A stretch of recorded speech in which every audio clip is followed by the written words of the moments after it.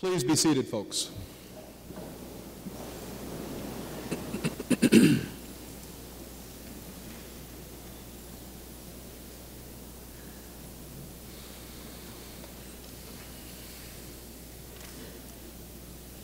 Good afternoon and welcome everyone to the 80th commencement exercises of Fredonia Central School. I am Todd Crandall, high school principal. What a terrific afternoon to honor this year's graduating class of 2011. This class is especially significant to me as I hold many fond memories over the past 4 years.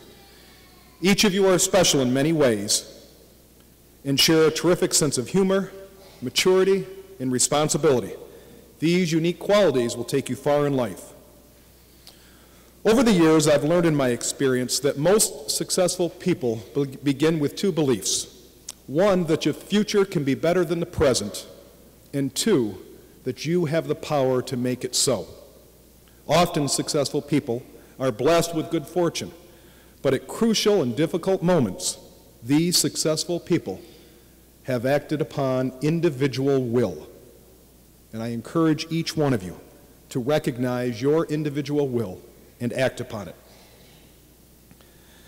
To each of you, thank you for your acceptance, your guidance, and your hard work. Each year I remind the graduating seniors that this diploma and education are the key to open every door, the key to stop ignorance, to stop hate and bigotry, and to promote all that is good in the world. I believe the human mind and education are the fundamental characteristics to move society, our progress as a nation, and our future forward. And I remind you that nobody can take away this diploma that you achieved today. Congratulations. To all the parents, the families, and the friends, your presence this afternoon helps signify the culmination of many, many years of hard work. Thank you for attending this afternoon. At this time, it is my pleasure to introduce the individuals on stage. To my left, Mr. Gary Mahalik, Dean of Students, Mr. Michael Hirschbeck, High School Guidance Counselor, Mr. David Moore, Class Valedictorian, and Miss Kelsey Ruffino, Class Salutatorian. In the first row to my right, Mr. Paul DeFonso, Superintendent of Schools, Rear Admiral Christopher Colvin, Commencement Speaker, Mrs. Roberta Caniglio, Board of Education President, Mrs. Rosemary Joy, Board of Education Vice President, Ms. Karen Mosier, Board of Education Member. To my right in the second row, Mr. Michael Bobsine, Board of Education Member, Mr. Thomas Hawk, Board of Education Member, and Mr. David Jambarone, Board of Education Member. And to my right in the third row, our Student Council Vice President, Caitlin Muldowney. I'm sorry, Student Council President. Perhaps that was a bewildered look she gave me. Mr. Kyle Scudder, Student Performer. Miss Jennifer Ringler, Student Council President. And Anne-Marie Griffith, Student Council Vice President. Welcome, everyone.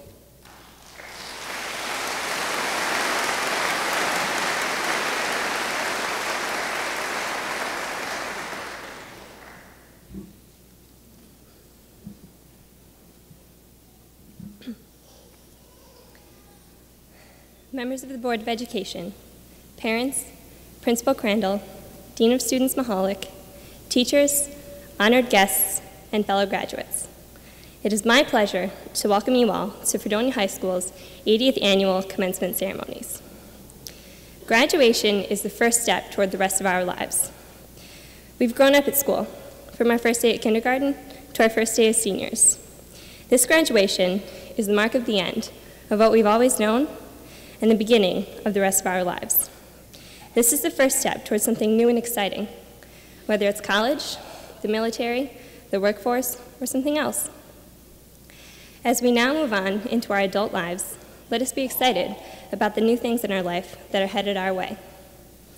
Let us learn from each new experience and appreciate each opportunity that comes our way.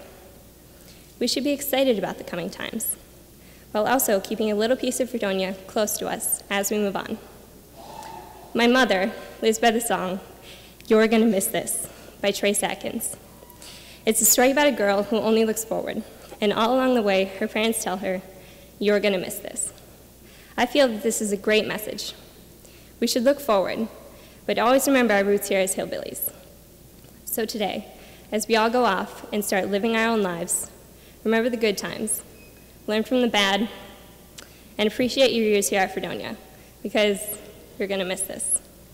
So congratulations to our class of 2011, and I wish you luck on all your new endeavors.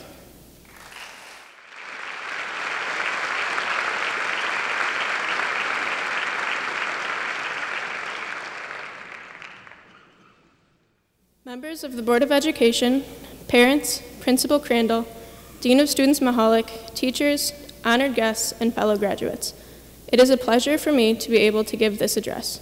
Thank you all for attending, for without your dedication, we would not be here today. But why exactly are we here today? As Orrin Hatch once said, there is a good reason they call these ceremonies commencement exercises.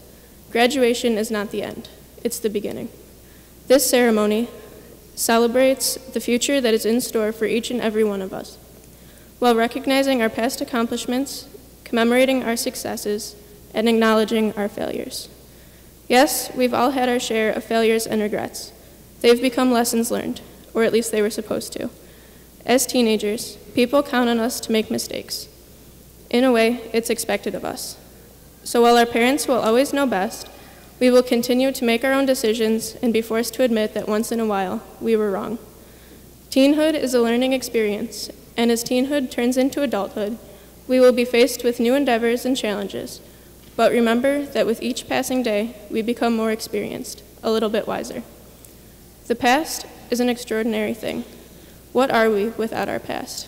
Who we are today stems from our experiences, our memories, and the interactions with those around us. 12 years together, 2/3 of our entire lives, we spent in school focusing on what we then considered important. In our first years together, singing the Wheelock Gathering song in unison was a no-brainer. Recess was the highlight of our days, and our boundless energy had no need or appreciation for nap time. Bill Nye was the new Einstein, and our biggest aspirations were to be astronauts, princesses, or to just plain never grow up. At that age, going up to a kid you've never talked to before and asking, "Wanna be my friend?" wasn't awkward. In fact, it sometimes led to meeting people we can still call our friends today. From bus buddies to prom dates, crushes, and the pressure of trying to fit in, we learned just as much about ourselves and each other as we did about earth science in World War II, maybe a little more. But homework is no longer a single worksheet. People don't always get along just because Barney says they should. And being grounded isn't the worst thing that can happen. Still, we are as prepared as we will ever be. In a world where school and each other is all we know, we have stumbled and helped each other complete a journey that has led us to the beginning of the rest of our lives. Now that graduation day is here, I have begun to realize little things we will all miss as they are passed on to the next classes, just as they were given to us. We remember how we lost our voices at all the home football games from cheering so loud, how everyone chanted FHS during Sandstorm at the dances, how chocolate milk seemed appropriate for every lunch no matter what was served, and how we have all worn our hillbilly colors proudly for all these years. And now, as we move on to new colors in a sense, whether it's college, military, or work, just remember to always hold a place in your hearts for the Fredonia orange and black, and to never forget where you came from. So why are we here today? Because we are ready for a new beginning.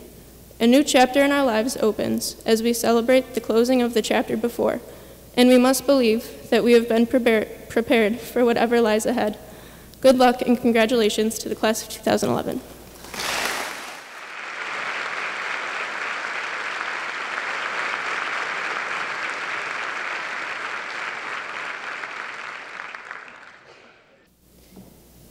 Good afternoon. On behalf of my mother, Rita, my sisters, Mary, Rita, and Maura, my brother, Michael, I would like to extend my congratulations to the class of 2011. It is hard for me to believe that 18 years have passed since my father's death in 1993, after he endured a courageous 6.5-year battle with leukemia. It is an honor to be home to present the Thomas M. Hury Memorial Scholarship. My family remains especially grateful to the members of the community who have generously donated and continue to donate in my father's memory to make this award possible. Longtime former superintendent and friend Rocky Duino wrote our family a note shortly after my father's death. It said, and I quote, "High school principalship is the toughest job in education, on an hour-by-hour basis and day-by-day basis.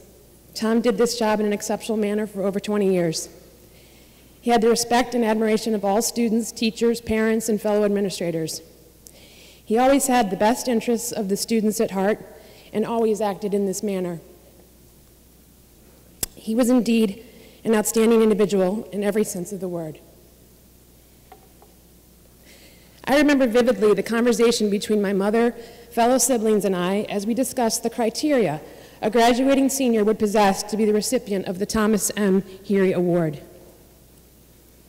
Attributes like humility, honesty, and character dominated the discussion. It was because of these attributes that my dad was able to lead by example, serve the community, and exhibit high moral character on a daily basis. This year's recipient exhibits these qualities and demonstrates excellence in academics and extracurricular activities.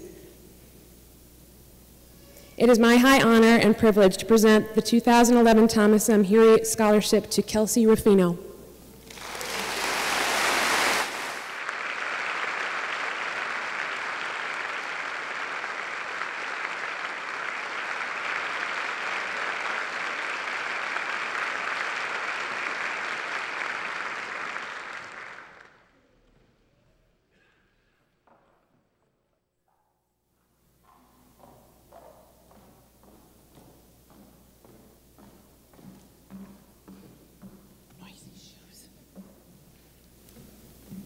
Good afternoon. I'm Sue Staborski, and I'm here with my fellow committeeman, Dennis Beckman, and we'd like to present the Fredonia Education Scholarship Awards. I just want to say that I was given some advice from one of the graduating members of the class, Alexis, who told me to keep it short. She's heard me before, and so I'm trying to do well by her and keep it short. Anyways, the Fredonia Education Assistance Fund has provided, has provided financial assistance to FHS students since 1961. Over the years, we have given $120,000 to students to assist them to further their education. Applicants are judged based on an essay, letters of recommendation, an interview process, academic scholarship, community involvement, and financial need. As a parent of a recent 2010 graduate and an upcoming 2014 graduate, I've watched many of these students before us in many of their activities. So I kind of know already what a great bunch this is that we have before us. But I always find the process for coming up with our award winners as somewhat amazing than what our students continue to do. For our first award winner, we had 3 references, and in each of the references, she was noted to be strong, organized, and balanced. Those are things that will lead her in great places throughout the rest of her life, not just through school. She's a conscientious student, a committed volunteer, and amazing dancer. This I've seen with my own eyes. She plans to major in athletic training at West Virginia University. Congratulations goes to Nicole Faso. Please come up.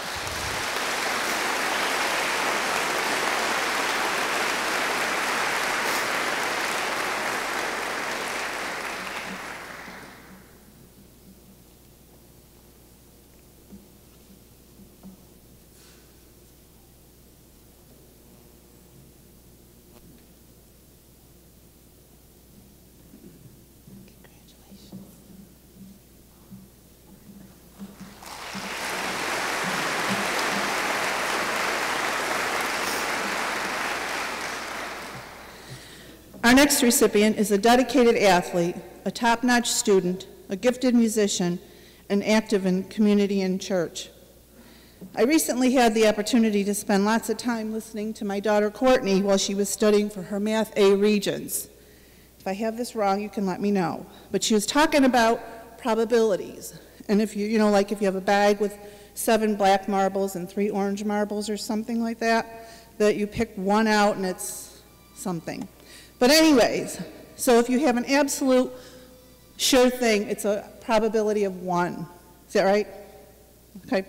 So when we talked at our committee, we are absolutely sure that there is no doubt that our next recipient has set some sky-high goals for himself, and he's going to be studying aerospace engineering at Case Western University, and we are sure, absolutely sure, that he will meet those goals. David Moore. Did I have that right?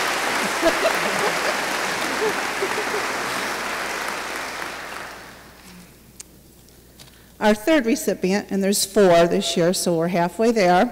Our third recipient has received many honors and awards since at least 8th grade that I know of. The scholarship committee was also impressed with this young lady. We are told in life that to succeed that you need to have drive and dedication for whatever it is that you're doing. Every teacher and coach that knows this recipient has talked about her drive, her dedication, but also her energy, her leadership, and outstanding character even in the face of adversity. We believe that she will carry these traits as she studies early childhood education at Niagara University. Jennifer Ringler, I believe you're over here.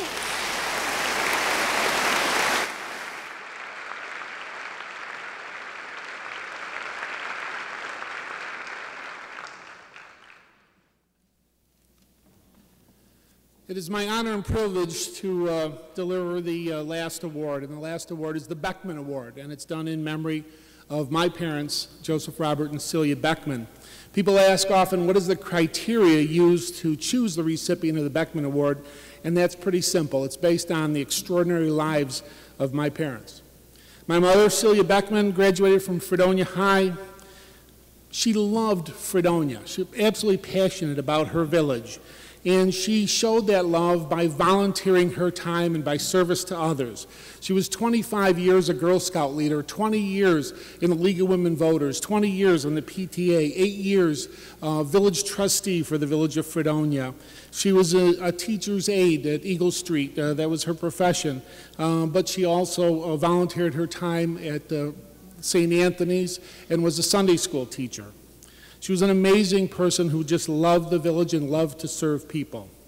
My father, Joseph Robert Beckman, loved learning and loved education, but unfortunately he had to quit school in the 9th grade to help his family support himself and his 3 sisters. So he had to leave school, and soon after that he actually joined the service in the Army and also helped fight the Second World War. He hit the beach at Normandy on D-Day +9 and helped set up the first field hospital on the beach at Normandy. Later on, he was a guard at a prisoner of war camp, and he guarded German prisoners. When he came home from Europe, he already had his family. My brother Bob was already born, and he had never seen his father, and his father had never seen him.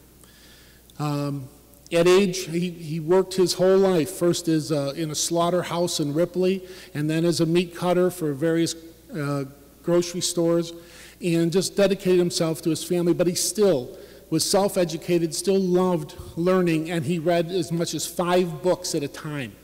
He kept us going. He's the smartest person I ever met. At 74 years old, my father decided to take another volunteer career on, and he wanted to be an ombudsman with the Office of the Aging, going into nursing homes and assuring quality and fair treatment for the residents there. But the application asked in the 4th question, do you have a high school education? And he was loath to answer no. So he went back to school, found a teacher, a tutor, and he got his GED at 75 years old, and he did become an ombudsman.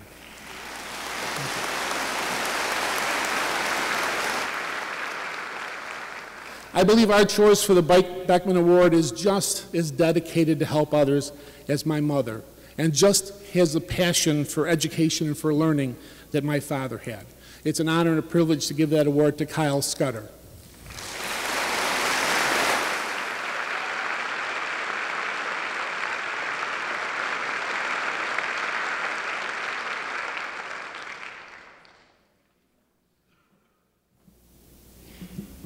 Good afternoon. In order to assist talented young people who plan to enter the teaching profession, the Fredonia Teachers Association awards scholarships to an individual who has chosen to become an educator. This year's recipient will attend Niagara University. In her application essay, this individual wrote, and I quote, "I've chosen this career path because it has been my dream since I was little. This has been my dream because I love helping others and making a difference in people's lives. If I can positively change even one student's life, then I will have accomplished everything I have ever wanted to do. Being a teacher is not just about making lesson plans and standing up in front of a classroom trying to get them to understand the material. It is about making a connection with students and changing their lives. My goal as a classroom teacher will be to try to get my students to realize that they can accomplish anything in their lives if they set their minds to it." End quote. On behalf of all of our teaching staff, I extend our thanks to this individual for her attention to her studies and care and concern for herself and others that she expressed on a daily basis. While her entrance essay contained eloquent words describing her feelings and moral character, it is the action that she has put to these words that makes us proud of her and her decision to be an educator. It is now my privilege to present the Fredonia Teachers Association Scholarship to future teacher, Ms. Jennifer Ringler.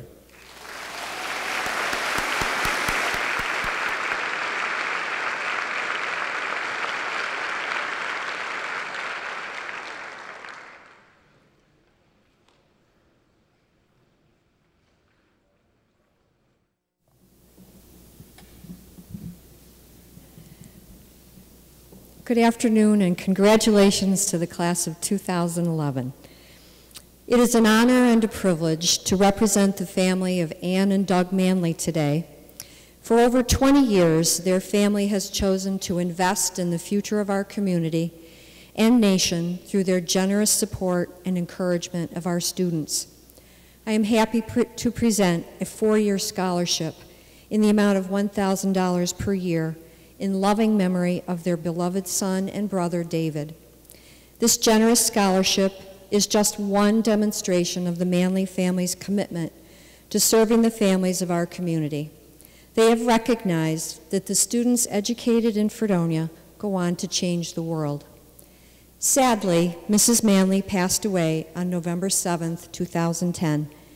Mrs. Manley served as a guidance counselor at Fredonia High School in the early 60s, and the students remained close to her heart ever since.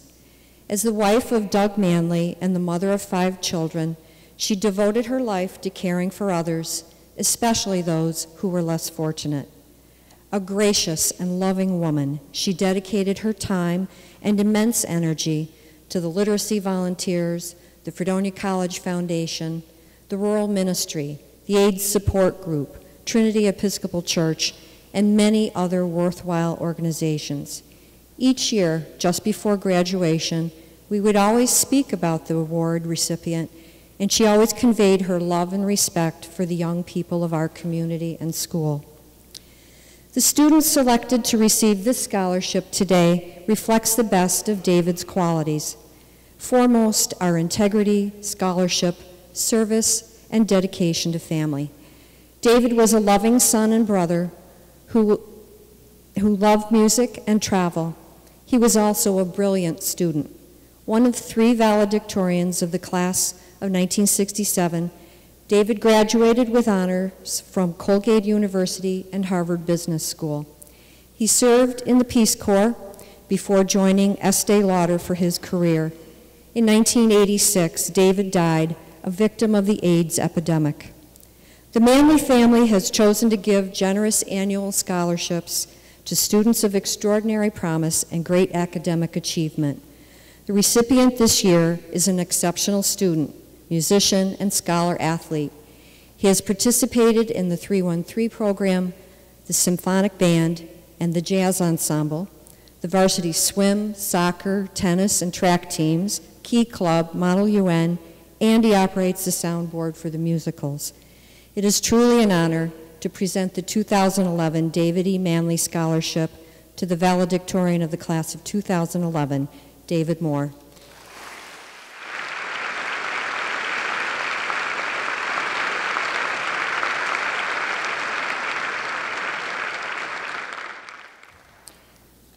The other day, my husband and I stopped into school to attend a meeting, and I ran into Mr. Crandall. And he said to me that he thought we were the two luckiest people in the world.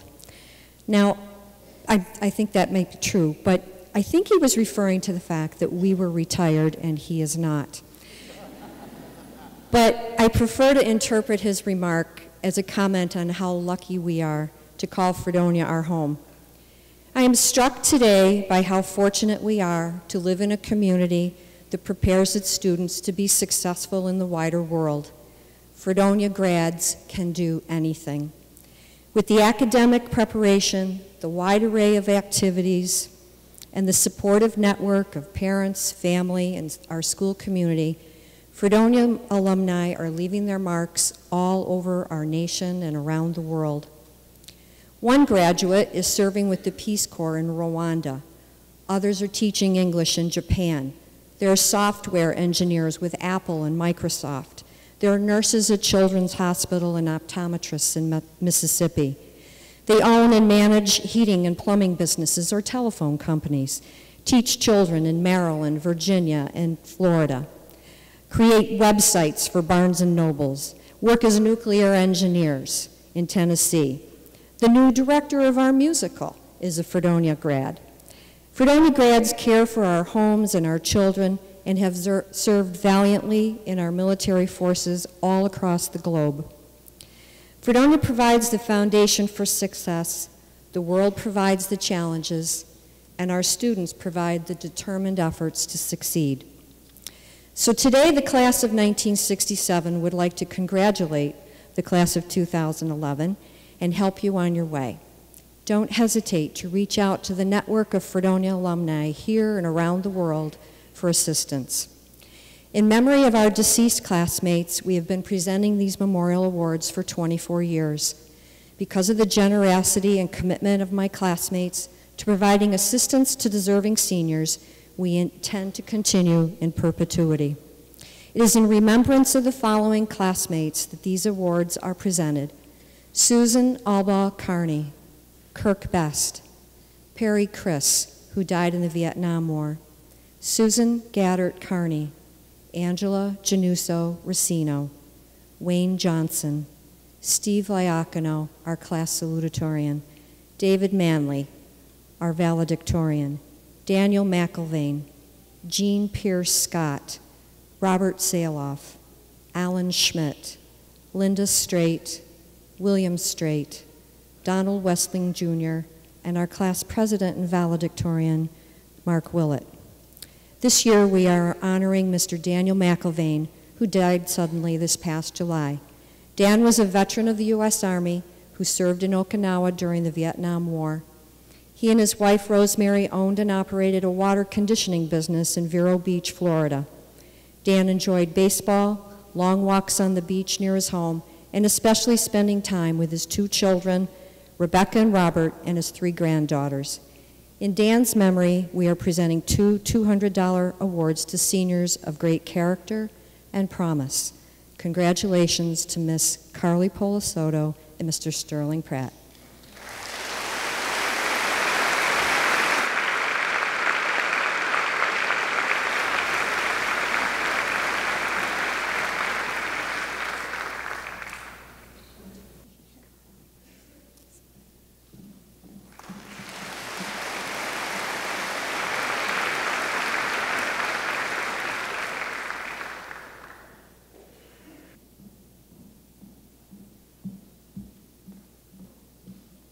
Good afternoon, and congratulations, graduates. The POW MIA Scholarship is made available by the family of a local veteran and awarded today to a Fredonia High School graduating senior. The family has established the following requirements for choosing the recipient of the scholarship. The graduating senior must be a descendant of a veteran and demonstrates a deep knowledge and appreciation of the sacrifices made by veterans during their service to our country. Candidates are selected based on essays written by the student after conducting interviews with veterans about their experiences while in the military. As this scholarship is awarded, the family requests that we take time to reflect on the extraordinary sacrifices made by those who answered the call to fight for freedom. For their efforts and sacrifice helped build today's strong foundation which drives us forward. In the dark hours of war and conflict, America's veterans, POWs, and MIAs answered freedom's call. We must not allow the sacrifices of these patriots to pass from our nation's consciousness. On behalf of the committee, I'm very pleased to present this scholarship to Miss Anne Marie Griffith.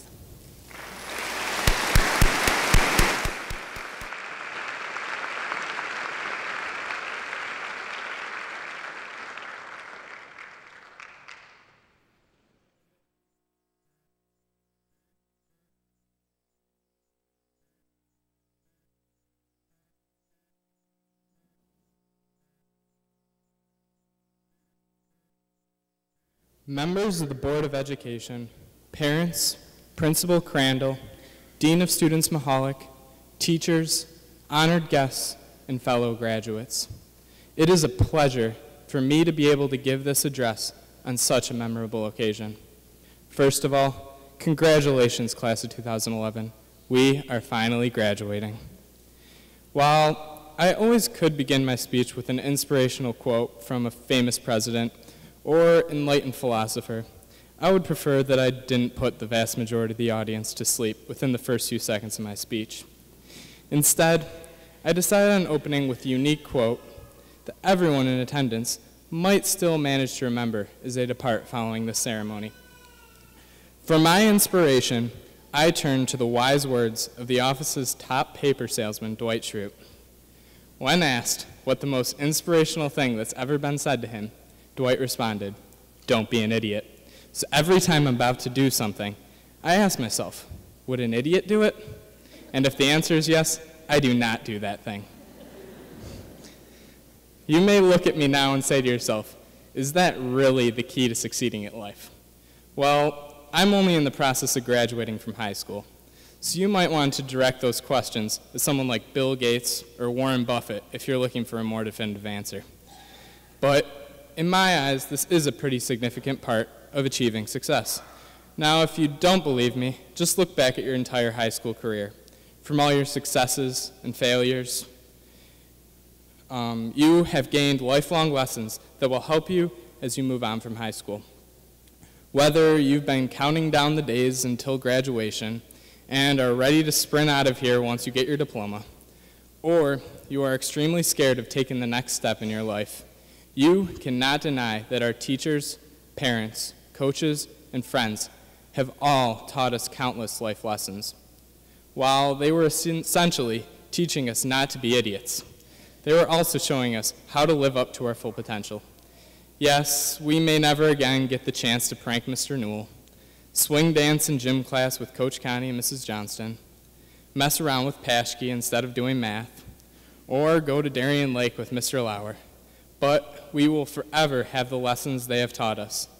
These lessons are not just how to solve for x, or how to calculate the air velocity of a coconut-laden swallow. They may not have to do with academics at all. Yet, the life lessons they have taught us have shown us how to treat others, how to work hard for something we want even when the going gets tough, and how to make sacrifices in the pursuit of our dreams. It may be easy to overlook the countless benefits of high school now when you are ready to move on to bigger and better things. But when we look back at our high school experience in the future, we will realize how many ways it prepared us to move into the real world. Without these people teaching us not to be idiots, it would be nearly impossible for any of us to achieve success in our future. It may be tempting to look back at these past 4 years as a complete waste of time, during which you had to reluctantly roll out of bed at 7 a.m. every morning. But don't be an idiot. Instead, remember high school for its true value, for all the amazing friendships you developed, all the teachers who changed the way you thought, all the athletic battles you faced with your teammates, and all the new experiences that were opened up to you. All these experiences helped develop you into the person you are today, the person who will decide how they will uniquely make an impact on the world. While some of us will move hundreds of miles away from home, and others of us will remain here in Fredonia, we are all prepared for whatever our future puts before us, thanks to our teachers, coaches, friends, and families. We, the class of 2011, have grown up together since our time in Wheelock. Now it is time to move into the world, to develop new friendships, seize countless opportunities, and continue to develop our own independence. Yes, the future may be a bit scary, but it has the potential to be just as great as, or even greater than our time in high school. Just remember all the valuable life lessons you have learned during your time here at Fredonia High School. And if all else fails, remember, don't be an idiot. Thank you, class of 2011, and good luck.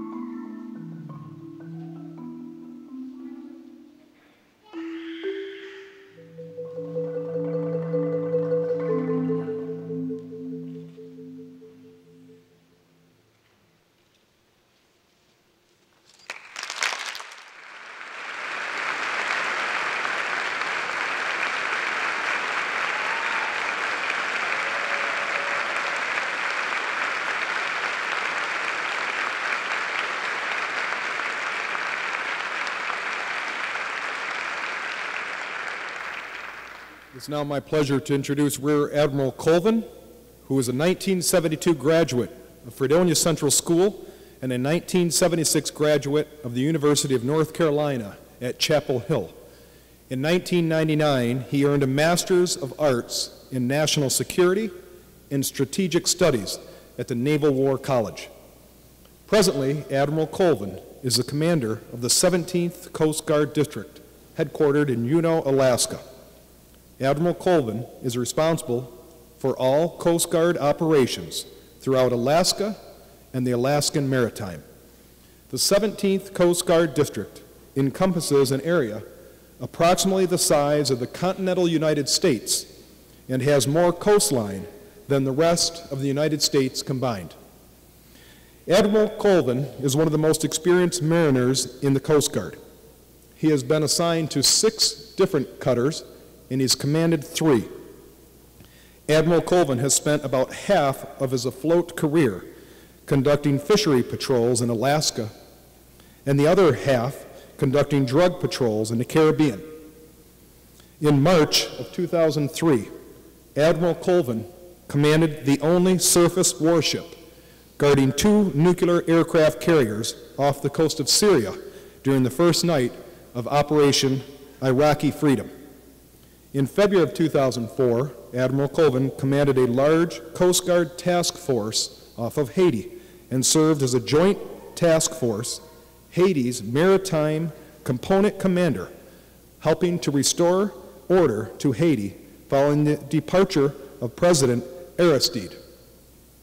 Highly experienced in coordinating disaster assistance operation, Admiral Colvin coordinated the largest ever military air evacuation of a U.S. city when nearly 7,000 people were airlifted out of New Orleans just prior to the onset of Hurricane Gustav in 2009. Admiral Colvin served as Chief of Staff and Chief of Operations for the Atlantic Area Coast Guard from 2004 to 2006. In August of 2005, he coordinated the flow of the Coast Guard aircraft, boats, and cutters responding to Hurricane Katrina. His personal decorations include Defense Superior Service Medal, 2 Legions of Merit, 3 Meritorious Service Medals, and 5 Coast Guard Commendation Medals. It's my pleasure to introduce our commencement speaker, Admiral Colvin.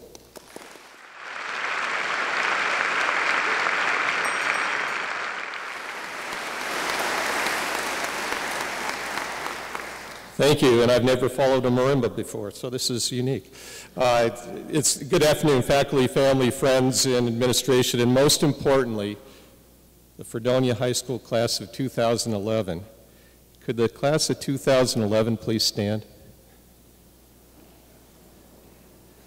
How about a nice round of applause for the Fredonia High School class of 2011?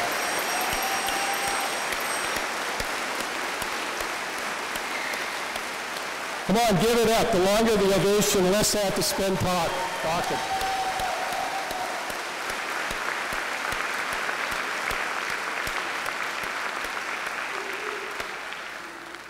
That was nice. Thank you.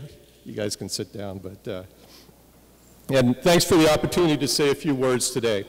I appreciate Superintendent DeFonso and Principal Crandall extending the invitation.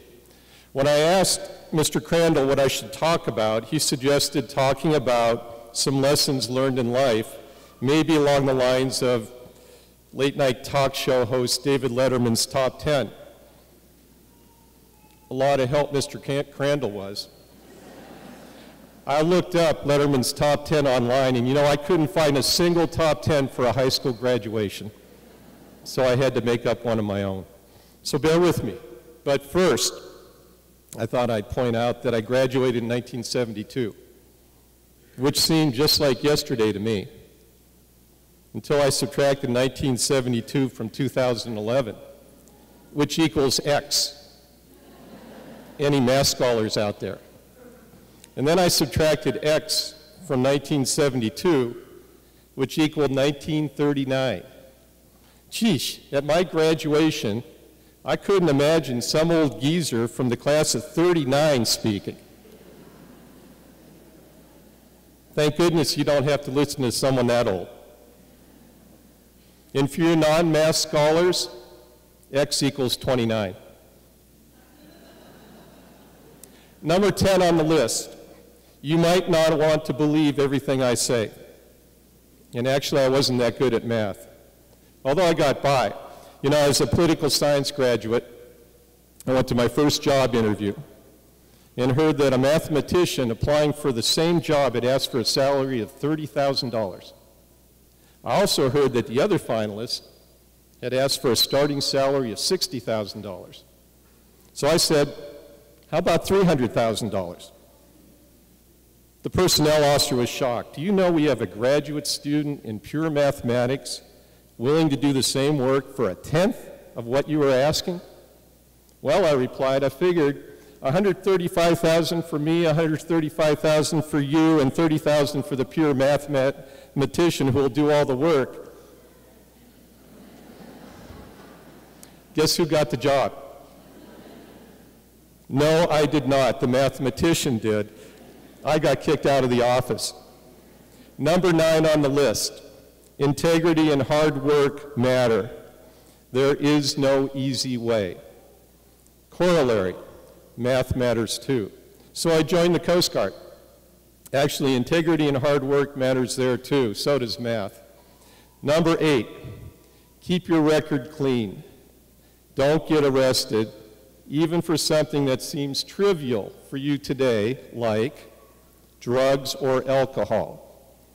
Bad paper will negatively impact your life and significantly reduce future employment options. I could not have gotten into the Coast Guard with a police record. There's a lot you can't do with a police record. Now, some of you might wonder why I joined the Coast Guard.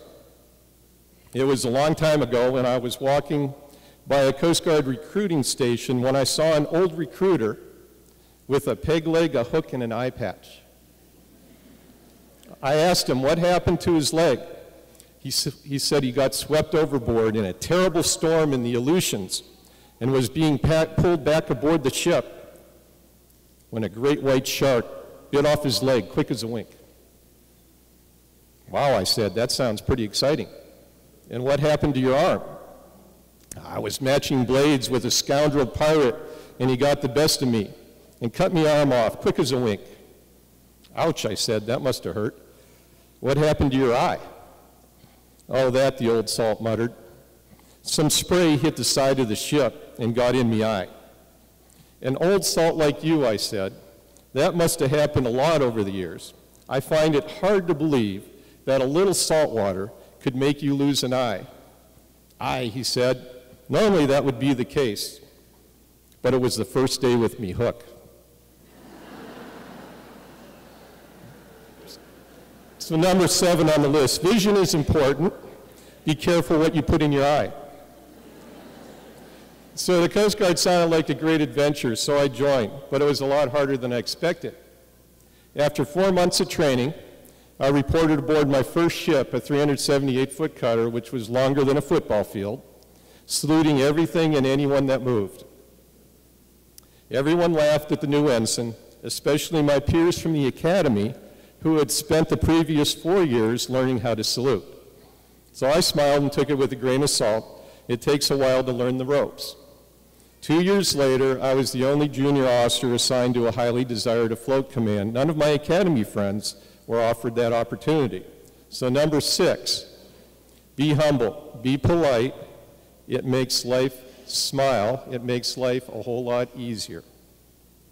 Among other things, I had to learn an entirely new language. A wall is a bulkhead, a floor is a deck, a ceiling's an overhead, a closet's a locker, a rope is a line, a shower is a rain locker, left is port, right is starboard, and so on and so forth. And then there was a huge engineering plant that each junior officer was expected to be knowledgeable about, if not expert at. There was way too much to learn and not enough time to learn it. Long hours spent standing watches with little time for sleep. And that's where I learned an old Coast Guard saying about how to get the job done when you have too much to do. It's called eating an elephant. How do you eat an elephant? One bite at a time. Don't just sit there paralyzed by having too much to do something. When you have too much to do, at least do a little bit. You'll be amazed how you can keep rolling once you get started. Eating an elephant is number 5 on the list. We're almost halfway done. We are. Like I said, I wasn't good in math. Okay, class, how do you eat an elephant? Right, one bite at a time. Way to go. 3 years after joining the Coast Guard, I was in command of a 95-foot cutter with a 12-person crew. We had surprised a 300-foot ship smuggling drugs off Georgia a day earlier and been chasing the ship out to sea towards Bermuda ever since. No other cutters or Navy warships were close enough to help. The master had bragged that he had a rocket-propelled grenade launcher that he would shoot into the bridge of any Coast Guard cutter that tried to stop him. I had a message in my hand with words to that effect. The ship had previously ignored warning shots and attempts to foul the propellers had been unsuccessful. We were given permission to fire into the ship to stop it. So we fired 50 caliber armor-piercing machine gun rounds into the ship, eventually disabling it. At any minute, we expected the bridge of our small cutter to be taken under fire and blown up. It never happened. The drug smugglers threw their weapons overboard. 30 tons of illegal drugs remained aboard. Now, it was a remarkable case of a cutter team operating in the danger zone at peak proficiency. For the entire time it took to complete the case, I felt completely zoned in, operating at peak performance. So number 4 on the list, to perform your best when it matters most, get zoned in, get focused. In any endeavor, just like a highly tuned athlete, doing something hard requires total concentration. The world seems to slow down. It's operating at the highest level. Over the years, I've experienced more than a little stress in my various assignments, and what I've learned to do to handle stress is to think about something simple and something repetitive. For me, that's visualizing hitting a golf ball or a baseball. For you, it will be something entirely different. Number 3 on the list, visualize, focus, concentrate on something simple and repetitive to take your mind off whatever is causing stress. Some of you might want to do that now. Probably one of my more difficult lessons in life may have been first learned on the football field at Fredonia High School in my senior year. I was a starting defensive end and tight end, but had badly sprained both ankles and could hardly walk and had missed the first 2 games of the season. In what the Buffalo Evening News called the game of the week in Western New York, undefeated and high-scoring Fredonia was playing undefeated and high-scoring Wellsville at Wellsville. We were scoreless and down 2 touchdowns entering the 4th quarter. Due to flu and injuries, we had no guards left. So the coach asked me if I could suit up and try to fill in at guard, even though I was on crutches and could hardly walk. So I said, sure. The trainers put a roll of tape on each ankle, and I suited up and went in at guard and helped give our quarterback enough time to pass. We scored 4 touchdowns late in the final quarter to win 28-14. This was Coach Ball's first year, the senior. Years later, terrorists had attacked New York City and Washington, D.C. I was in command of Coast Guard Cutter Dallas, a 378-foot cutter with 175 crew members. We had been diverted from a Caribbean drug patrol and ordered to take the ship to war. While crossing the Atlantic Ocean, one of our main diesel engines catastrophically failed, kind of like badly spraining both ankles. Normally, that would have meant returning to home port for several weeks of repairs. Ignoring the casualty, we dug deep and powered up our rarely used gas turbine engines and continued on to Suez to join up with the 2 aircraft carriers. As a result, on the first night of Iraqi freedom, Coast Guard Cutter Dallas, with an FHS class of 72 grad commanding, was the only surface warship screening 2 nuclear-powered aircraft carriers conducting combat operations attacking northern Iraq. The other Navy surface warships had all been sent off to shoot their Tomahawk missiles. So number 2 on the list, you're going to get knocked down. You're going to experience difficult times and challenges in life. Getting knocked down doesn't matter as much as getting back up and doing your best. You don't lose until you quit. Keep fighting, be stubborn, be determined, be persistent. Whenever it's really important, don't give up. Don't ever give up. And finally, number one on the list, embrace change. Use it to your advantage. It's going to happen whether you like it or not. Could you imagine what those FHS 39 grads saw in their lifetimes compared to 1972, World War II, the atom bomb, television, or the changes my classmates have seen since '72? Personal computers didn't even exist in '72, let alone microwaves or Microsoft, or even, gasp, I know it's hard to believe, iPods.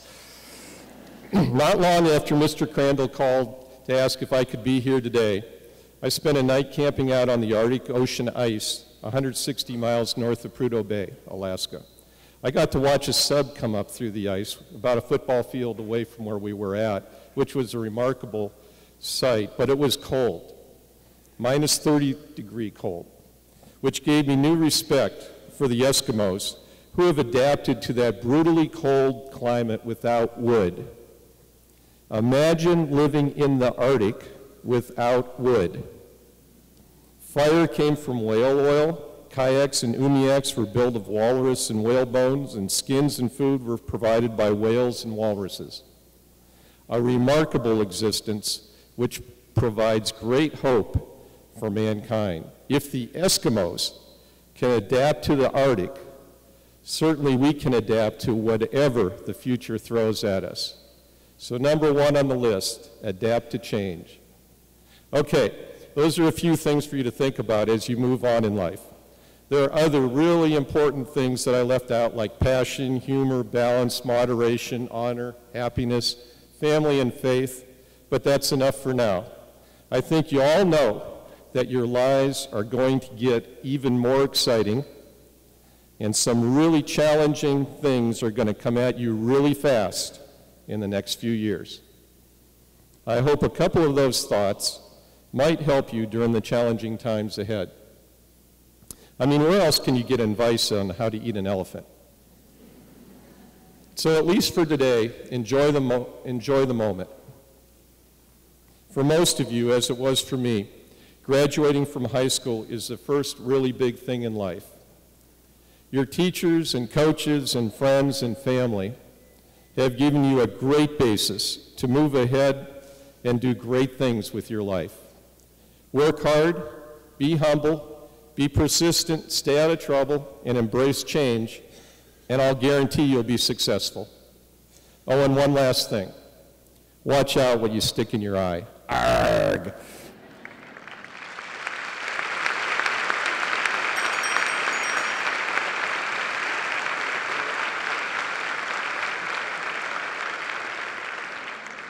Congratulations, class of 2011. I wish you all the best. Fair winds and following seas. Thanks.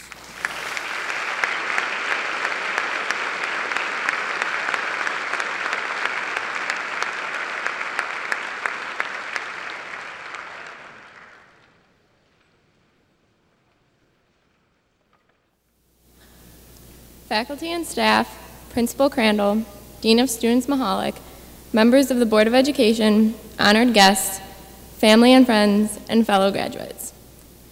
As our high school careers have come to a close, a brand new chapter of our lives is about to begin. As we look back on these last 4 years, we can all think of something that will forever stand out in our minds and be remembered as one of the best times of our high school experience. For some of us, it was an athletic accomplishment, a musical performance, or an academic achievement. No matter what it was, we all know the amount of hard work we put in, the practicing, studying, and dedication we all have. Now that we will leave today as graduates of Fredonia High School and no longer students, we must always remember our roots and where we have come from. Over these past few years, we were not only classmates, but friends, teammates, and have become more like a family. Over time, we have grown with each other, and although we may have our differences, at the end of the day, we will always be the FHS class of 2011. We have been through a lot together over these last 4 years. We can finally say we made it through the good, the bad, and the ugly. We have sat through countless hours of classes and thought, what do I need to know this for? Now that it is all said and done, it doesn't matter how many times we have had to use the quadratic formula, or how many speaker summaries we had to write, or even how many times we have tried to use the excuse senior minute to get out of class early.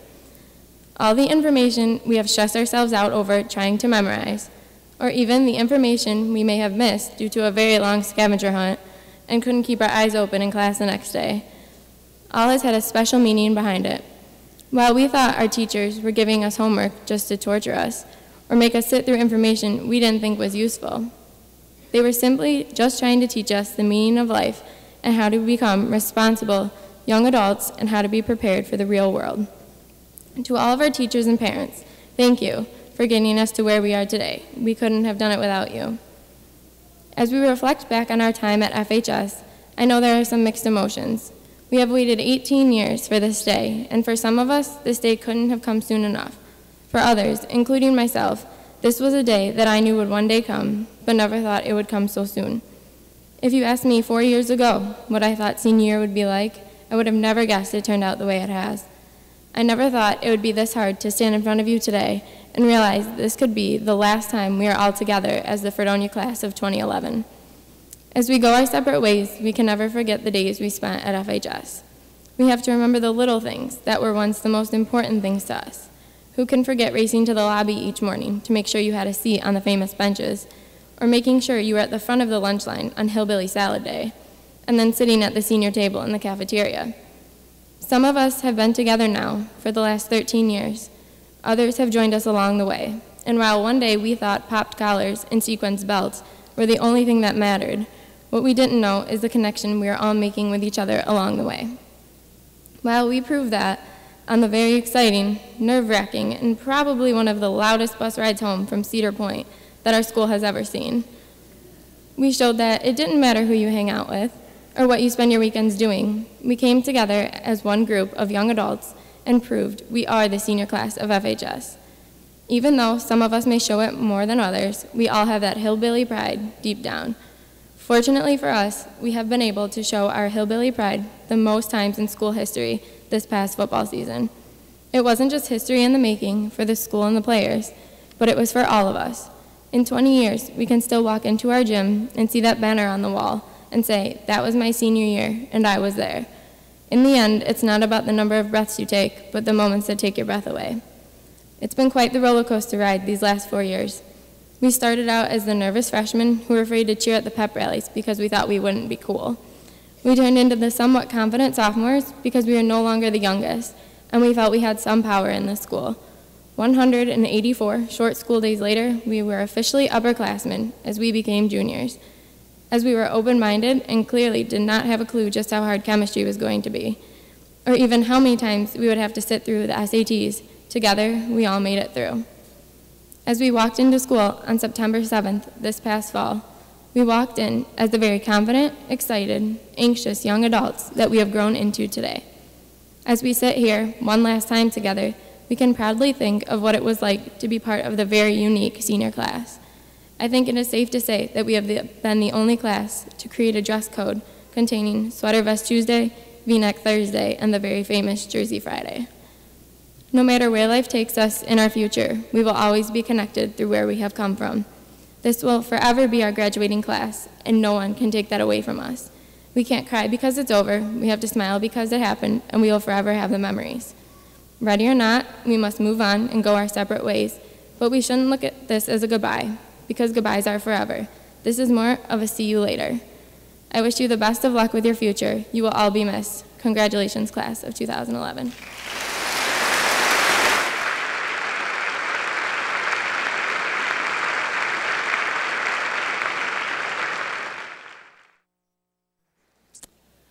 I would also like to say, on behalf of the Board of Education, congratulations, graduates. We are so proud of your accomplishments. Always remember Fredonia fondly. Also, congratulations to all the parents, family members, friends, and our outstanding staff. Together, we have made it to this day. But more importantly, be happy in everything that you do. At this time, it is my pleasure and privilege to award high school diplomas to the members of the class of 2011. Will Mr. Hirschbeck and Mr. Mahalik please introduce the graduates?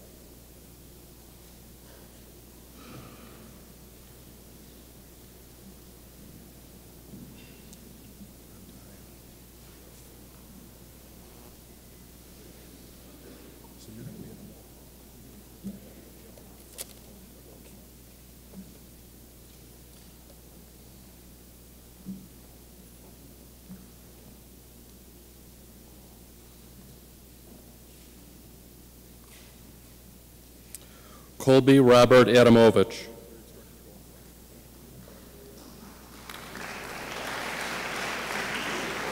Erica A. Aralt.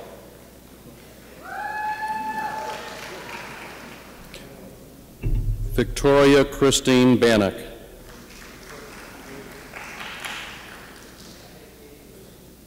David John Bleck III.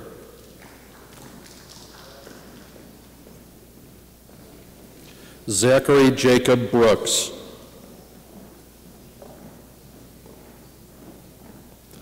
Monica Helen Buck.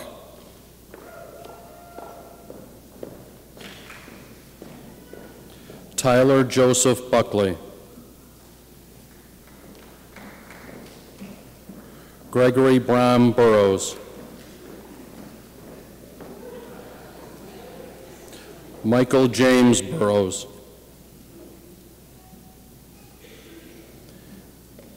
Amber N. Campaign.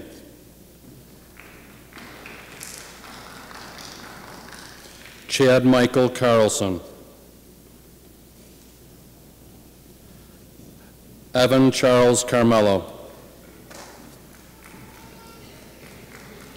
Zachary James Cash. A special recognition for Zachary.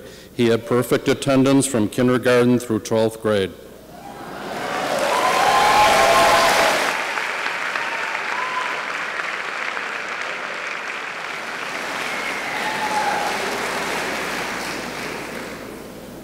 Matthew Ryan Chant.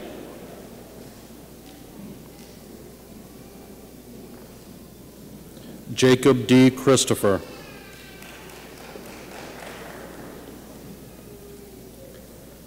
Kevin Joseph Civiletto.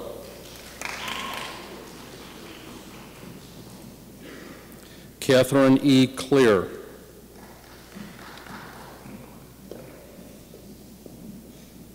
Robert Anthony Conaguglia III.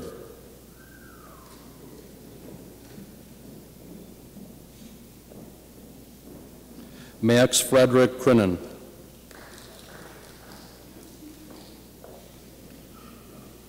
Mackenzie Ann Christ.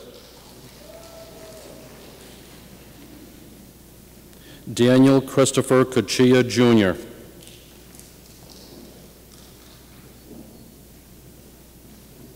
Caitlin Marie Cunningham.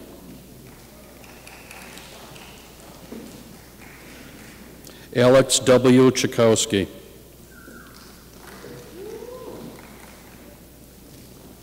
Olivia Faye Danielson.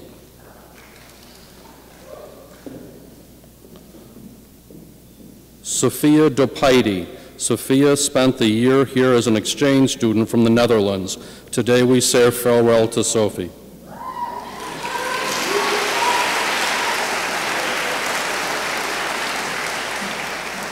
Jacob Alexander Delsky. Monica W. Dunst. Monica has completed her New York State graduation requirements in 3 years.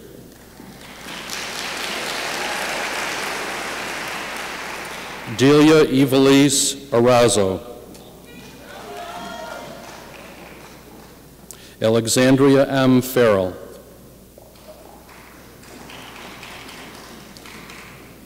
Nicole S. Faso. Joshua Michael Foster.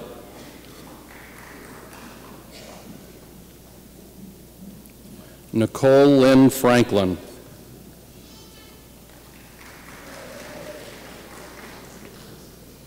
Brianna Lynn Garland.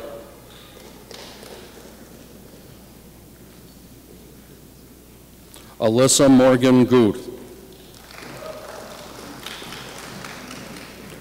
Christopher R. Green.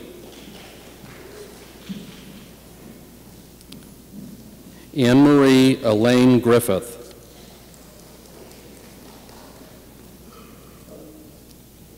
Nicholas Ryan Haskin.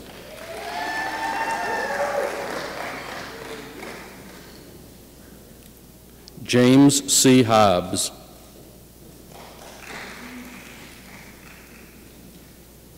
Jamie Lee Horch.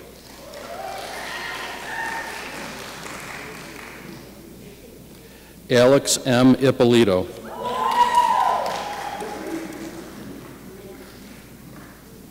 Vincent Andrew Ippolito.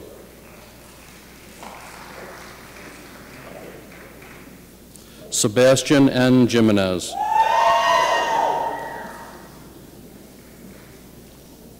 Matthew R. Kessler.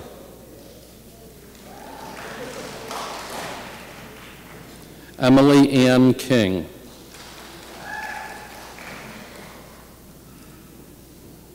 Spencer A. Keppel.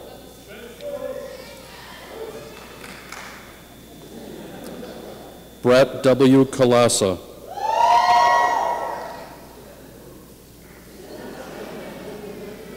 Sean Patrick Korzensky.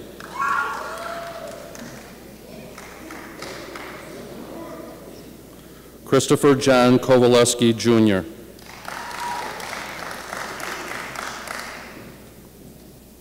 Stephanie Ray Kowarko. Caitlin R. Kabasek.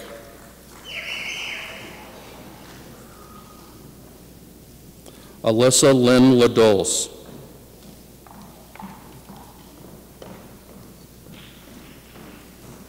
Crystal Ariel Lorenzo.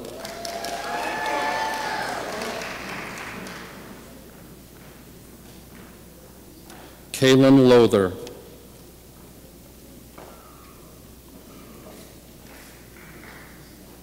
Rachel Martina Ludwig.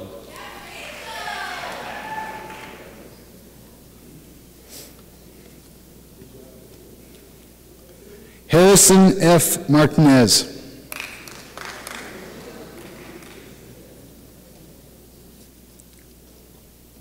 Eric James Massoud.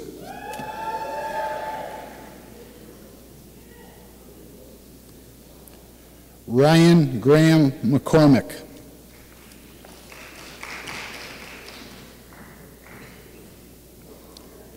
Matthew Scott Meredith.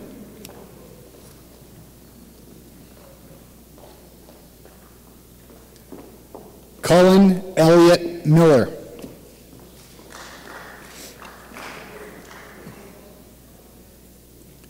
Kara Noel Mansour.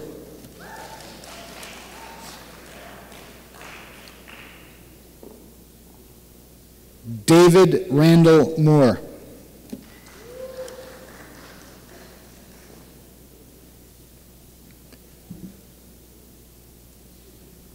Caitlin Olivia Muldowney.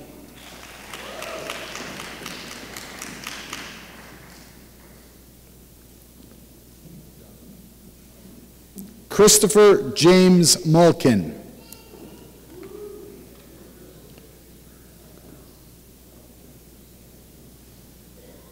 Zachary J. Nikula.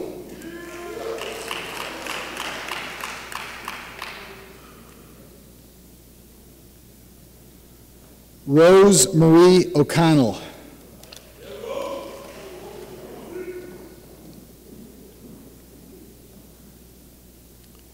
Ashley Marie Odebrowski.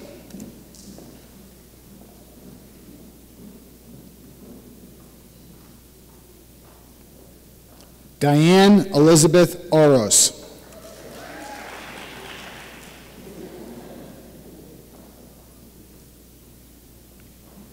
Hannah Jean Marie Pickering.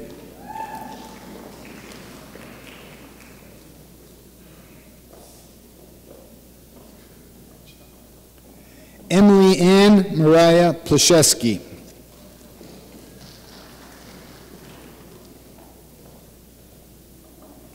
Carly B. Polisoto.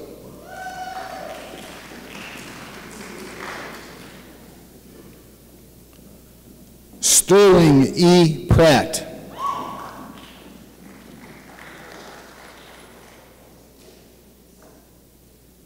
Louis Robert Pulsey.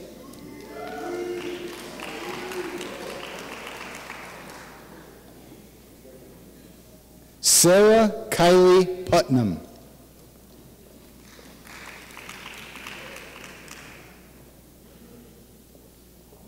Brooke Elizabeth Reading.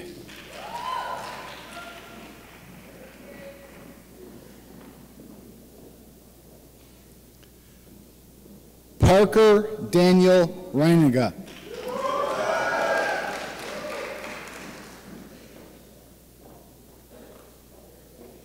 Brandon M. Rankins.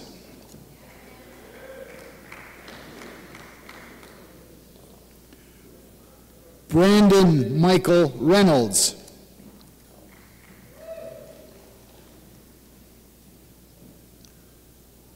Jennifer L. Ringler.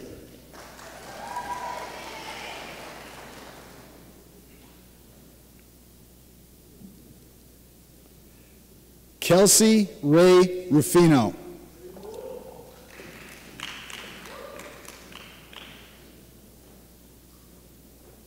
Tyler Jeffrey Sam.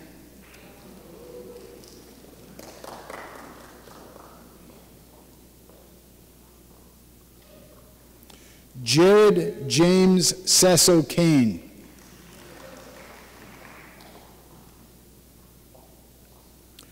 Cody Allen Schrader.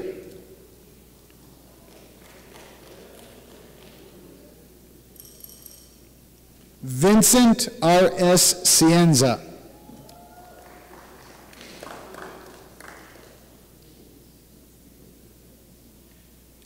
Kyle Robert Scudder.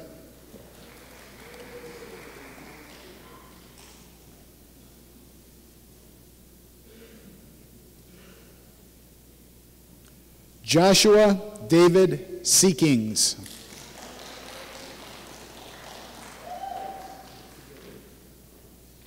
Mackenzie Rachel Sheldon.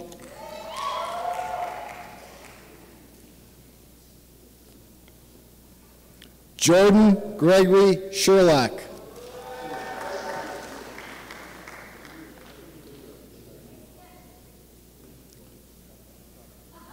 Christopher J. Shoemaker.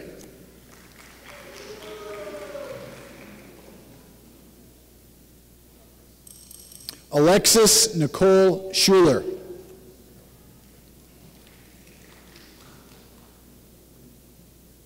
Ashley Nicole Skelly.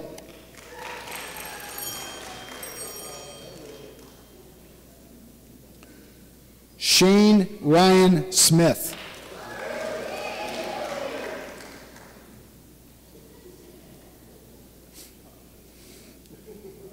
Matthew John Stonefoot.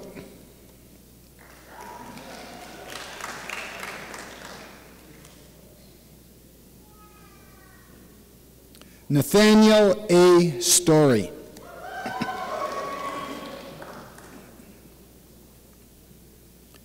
Kayla Danielle Sullivan.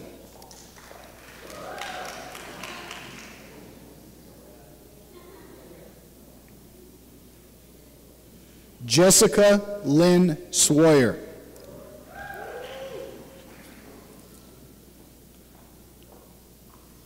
Ashley Nicole Shalkowski.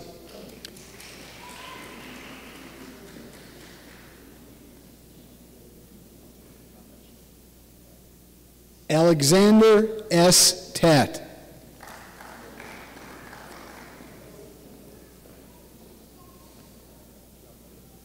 Brian C. Tatt.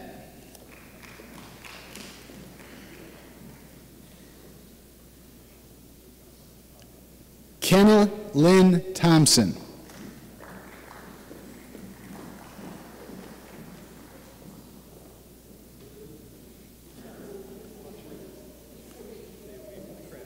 Brandon H. Tomkowitz.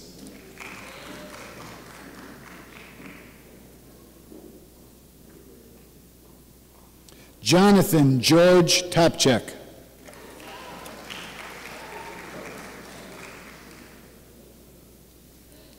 Olivia Rose Trippi.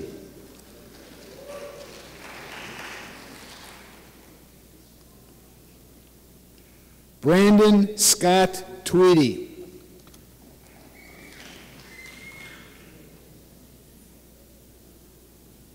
Luis Antonio Velasquez Jr.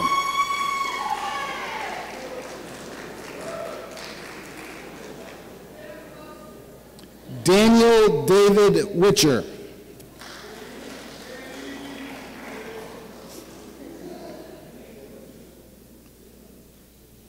Tiffany M. Wise.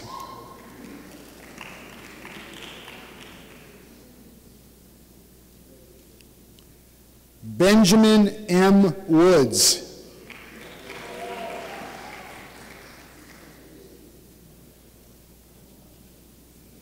Erin Teresa Yelich.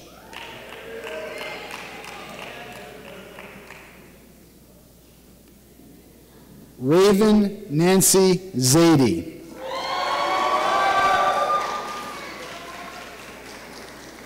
Ladies and gentlemen, please join me in congratulating the class of 2011.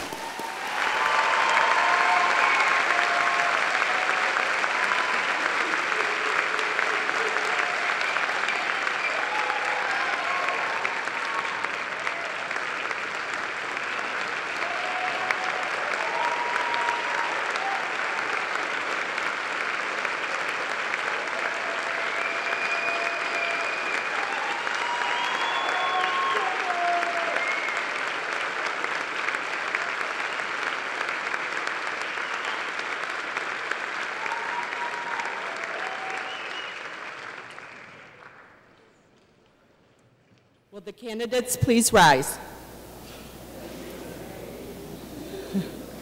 The faculty and administration of the Fredonia Central School District have verified that you have successfully completed the prescribed course of high school study for the state of New York.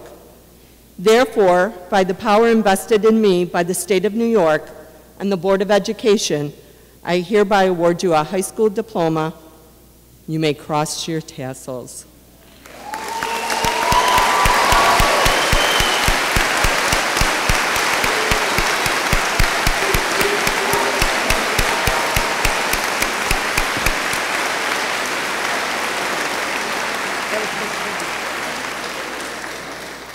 Please be seated. Thank you.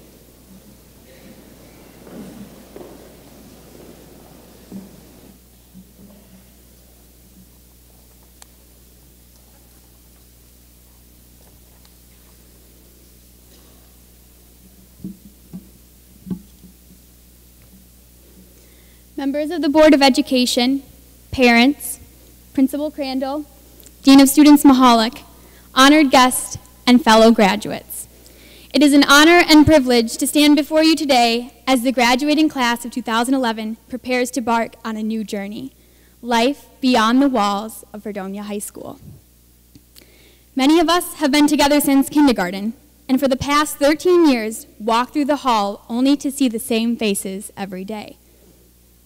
Students have come and gone, however, our stay in cozy and quaint little Fredonia has been comfortable to say the least. Today is a bittersweet celebration. As we should all be proud of our accomplishments, we must also ready ourselves to begin our lives as independent young adults. Together we stand, tassels turned, united as a class, but you cannot escape or sugarcoat the truth. Once we walk out those doors and leave today's ceremonies, some of us will never have the opportunity to see each other again. You will stay in contact with some, but others you will soon drift apart from. However, we will forever be connected. What I say comes from my heart, which in some way or another has been touched by all of you, my classmates who sit before me today. Whether or not you have cultivated a relationship with each of your classmates, they have affected you. Our words, Our actions, our successes, and our failures have shaped us into the people we are today, but in turn have impacted our peers as well. We are influenced by the people who surround us. We've learned and grown from each other's mistakes. The future brings uncertainty. However, it is the confidence we find in ourselves as individuals that helps steer us in the right direction. A little piece of each and every one of us, a memory, a quirky saying, an image, leaves with you today. We are the foundation to each other's character. We have helped mold each other into the young men and women who graduate today. Although this is the last time we may all be together, we will always be together in spirit. And I know I will always remember the class of 2011. As I was writing this speech, one song in particular came to mind, For Good, from the musical production Wicked. So I'd like to leave you with this quote. It well may be that we will never meet again in this lifetime, so let me say before we part. So much of me is made from what I've learned from you. You'll be with me like a handprint on my heart, and no matter where our stories may end, I know you have all rewritten mine by being my friend. Thank you, and congratulations to the class of 2011.